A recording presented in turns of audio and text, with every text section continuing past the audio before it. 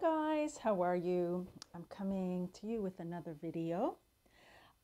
Quickly, I will share that I have a new device, so a new phone, and I'm still trying to figure out how to make videos with it. So I noticed the sound was horrible the last time, so now I'm using the ear, and what else? I can't find how to retrieve your comments. So now I'm going to each video separately. I may just turn off the comments altogether, I'm not sure. Okay, here we go. So the sound is better. Today I want to share this beautiful message from our sister Julie Webby from Behold I Come. It's such a powerful message, and it confirms for me many of the dreams that I've gotten that I didn't get a chance to share. So I'm going to do it together with this message. I'm not sure how I will be able to write it down like somewhere where you can link it. I'm going to try for that to happen. But it's Behold I Come. And let me check on that. Hold on. So the title of her message is What is about to take place will dispel all deceptions and reveal evil for what it is. It's message received December 18th, 2021. She says, as I was in prayer today, I again ask Yahushua to give me deeper insight, revelations, understanding as to his journey here and how it relates to our journey and how we have the way made to live a glorified life here while still in this realm. I have prayed for years to be taken in the Spirit during the time he was in the Garden of Gethsemane and walk with him, having him share more of what it was like as he willingly walked to the road of Calvary leading up to his resurrection and ascension.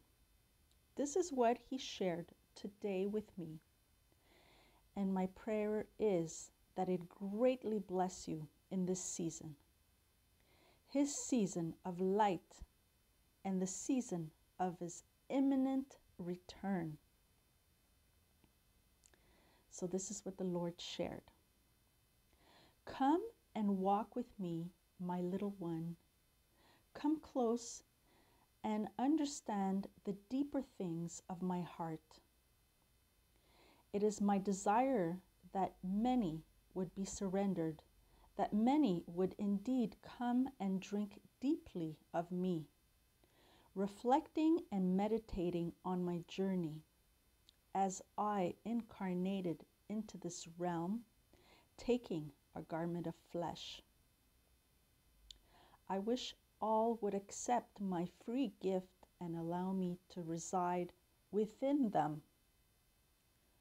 Perfect divinity, creator of all, freely taking upon myself this garment of flesh, having entered a cursed realm to be the example of unconditional love embodied, to make a way where otherwise there would be none, for all who accept me as their Messiah and King, in order to enter into eternity with us. After I was tormented, beaten, spit upon, and given my cross, I knew a sorrow that I had not experienced before while in the flesh. While here, I was always able to see the conditions of the heart and motives of men. And that day, I saw each soul around me and what they experienced as well, as I labored to carry my burden. I chose freely to carry this burden, the sin of the world, for all who would call upon my name to be saved.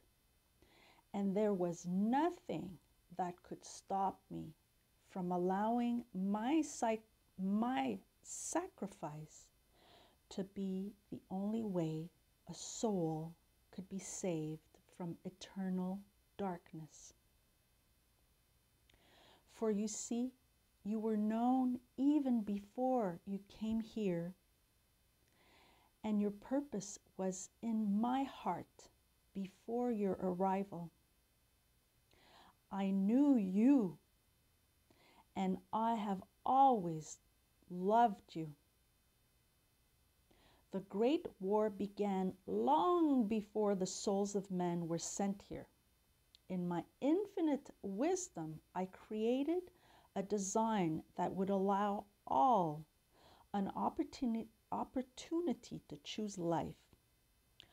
All those made in my image and likeness, all those who were given my spirit so that none would be lost. I have spoken to you many times about the importance of having intimacy with me, that you would know your purpose here, that you would fulfill all that you came to do.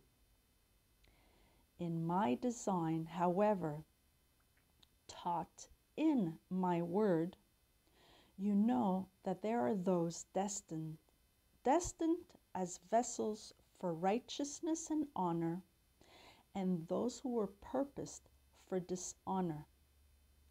A mystery revealed in those who seek wisdom.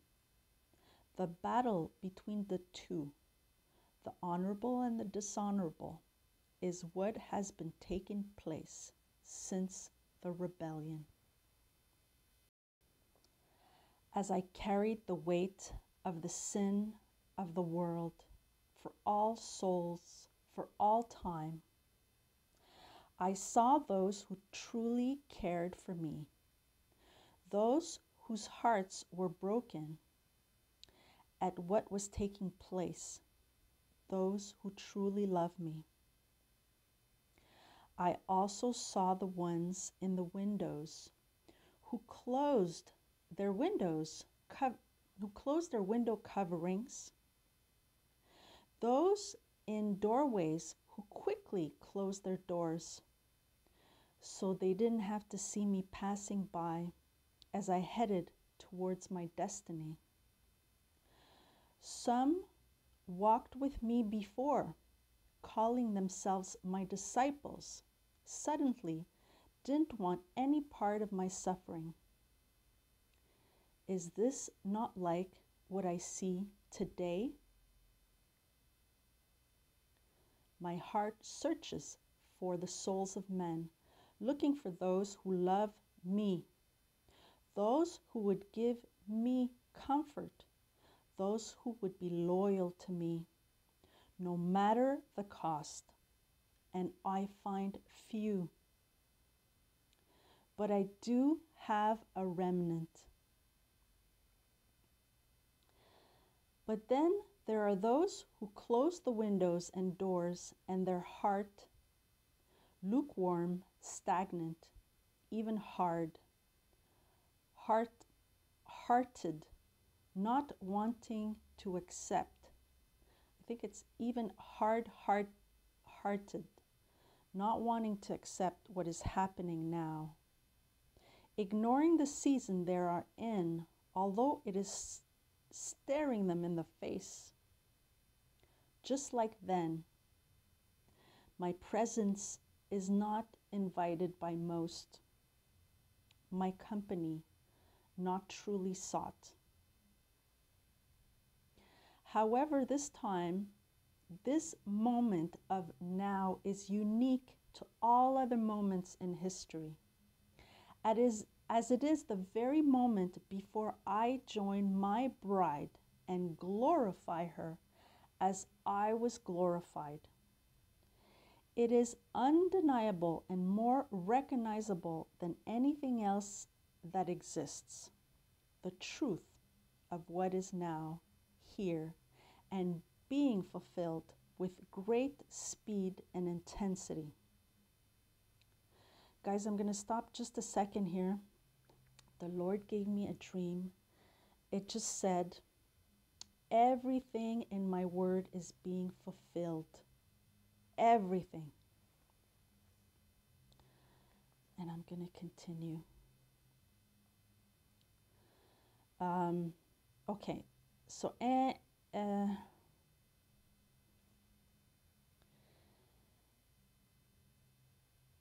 what is now here and being fulfilled with great speed and intensity.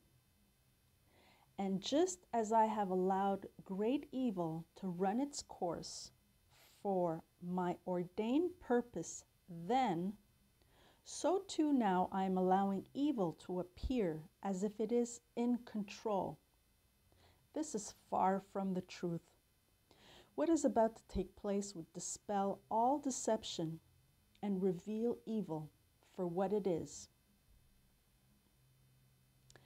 Back on my walk to Calvary then, I saw the great evil beings and hordes of demons manifesting through those who hated me, those who cursed me, those who couldn't wait to see my physical death, believing it was victory for them.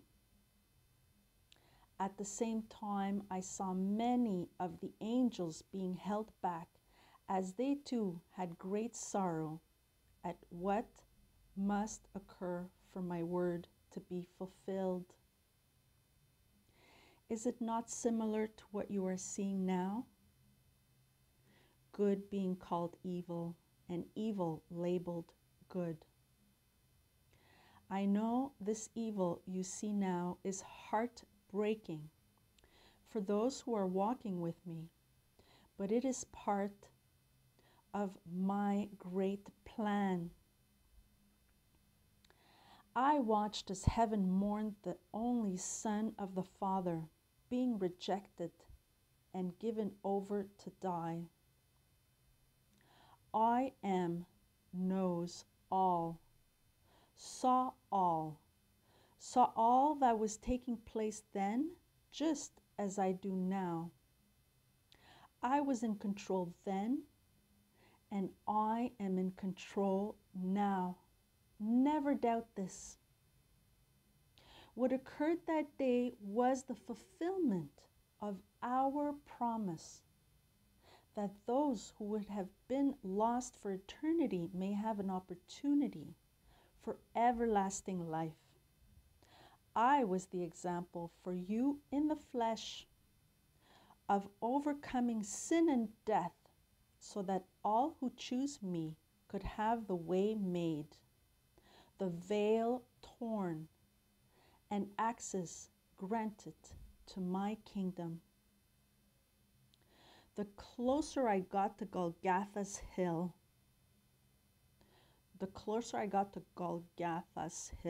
the more I saw the faces of evil on those who continued to shout for my death, believing darkness had won. I could have stopped there. I could have slayed them all. But it was not the time appointed. I could do the same now. Stop the evil this moment, but too many would be lost. My plan is for the greatest good of all. So I continue on my walk to victory. So I continued. So the Lord was walking with the cross on his way to Golgotha to get crucified, right? Okay, so I'll start over. So I continued on my walk to victory.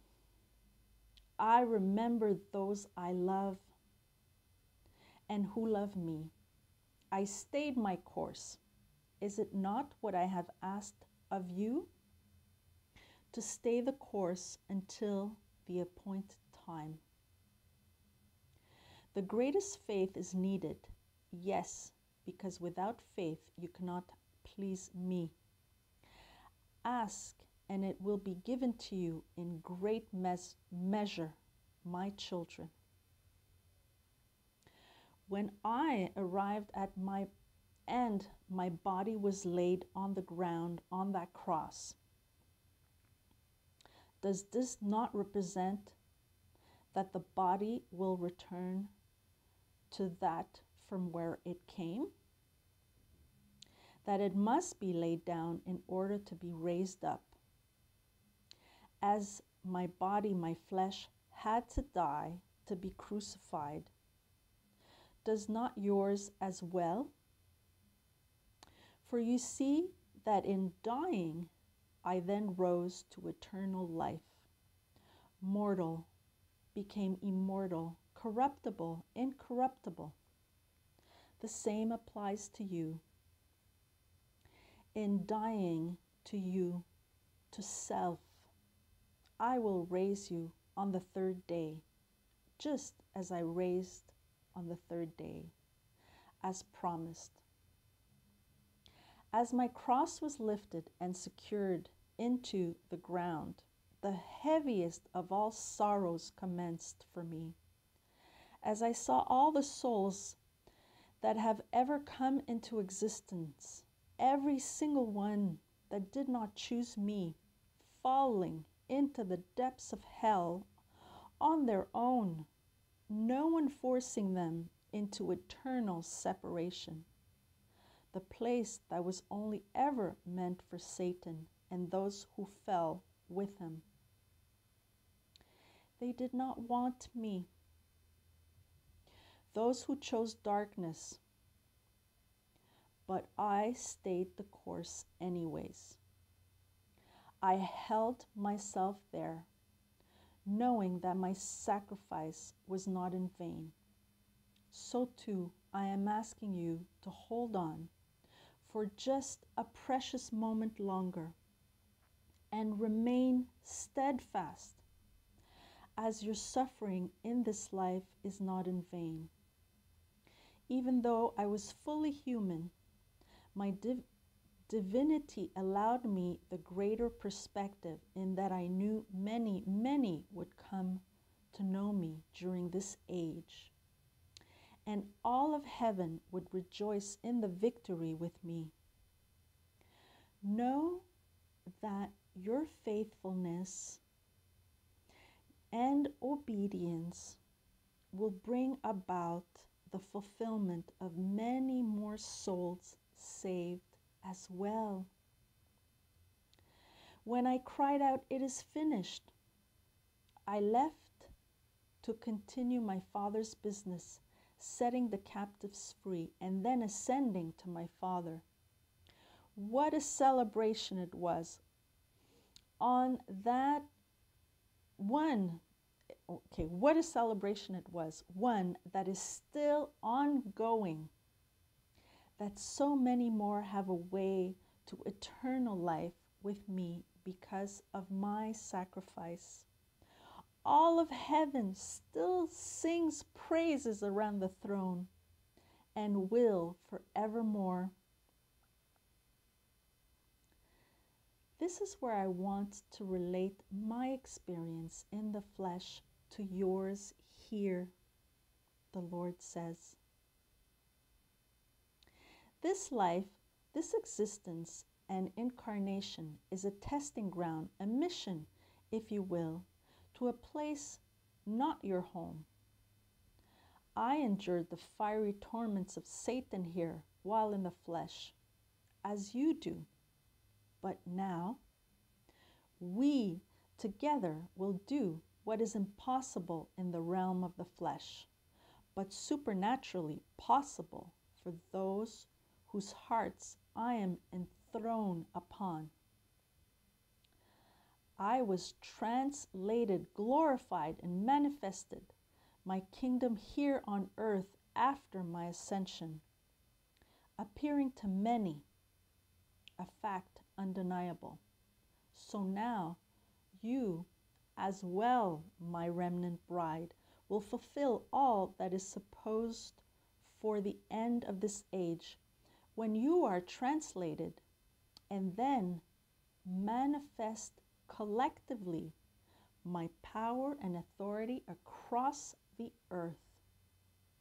Never before has this earth seen what is imminent upon you, the collective spiritual crucifying and then glorification of my spiritual body of people, you.